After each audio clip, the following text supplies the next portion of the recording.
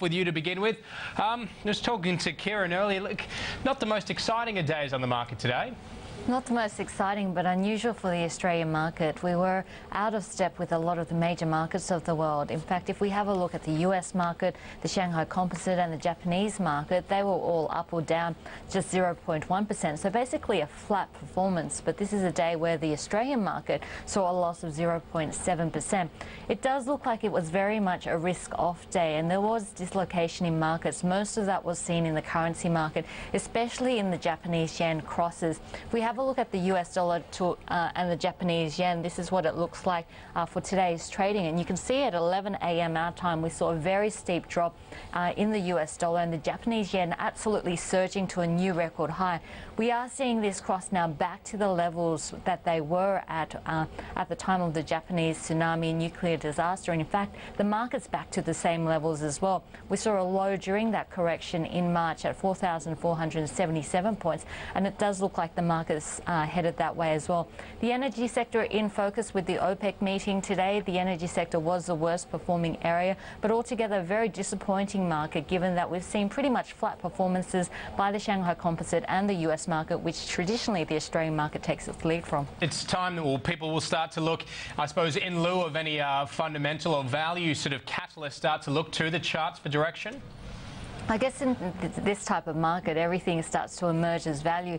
And in fact, if you have a look at this correction that we've seen some massive move downs in our blue chip stocks. And it's not just across one sector, it's across almost all the sectors of the market. We're seeing stocks like Leighton's down by 23%. The media companies losing around about 20% for our Seven West Media. But not only that, we're seeing stocks like Worley Parsons down by 13%, AMP down by 12%, the banks down by about 10%. In fact, since this correction started, we've seen the worst sectors being the energy, the discretionary and the material space, all down more than 10%. So a sell-off across the markets, and the only sectors which have managed a gain are the consumer, the utility sector, as well as the telecom sectors, the traditionally defensive areas.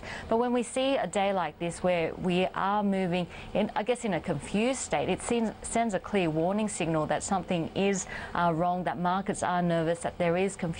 Sometimes it can be noise, but we've seen this correction now lasting 9 weeks. We've seen the Australian market correcting 9.2% from the highs to the lows. We reached a new low today, so a fresh 2.5-month low. We're looking at testing the Japan nuclear disaster tsunami low at 4,477 points. So it should be sending a clear warning signal at the moment. If we have a look at the Shanghai Composite, it's doing even worse than the Australian market. Since their correction, they've lost almost 13%, but the US market still has a lot of catch up to do. It's lost less than 5% from the peak down to the trough. So I guess a lot of dislocation in markets, and that's sending a clear warning signal just to look at some of the risk management strategies in place, because there is a lot of uncertainty in this market. So Julia, would you suggest that the further risk then is to the downside, that we are expected to see this negative trend continue?